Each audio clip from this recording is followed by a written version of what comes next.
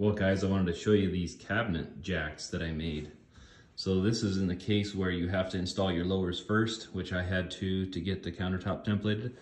And then I'm installing the uppers, which this one's already installed, but I wanted to show you really quick. So I wanted to make something that is repeatable, easy to use. I've seen some similar ideas online. I just kind of made my own version. So this is a Pony 56 clamp. It has to be this style with this setup so you can adjust this. So this is like, you can fine tweak it.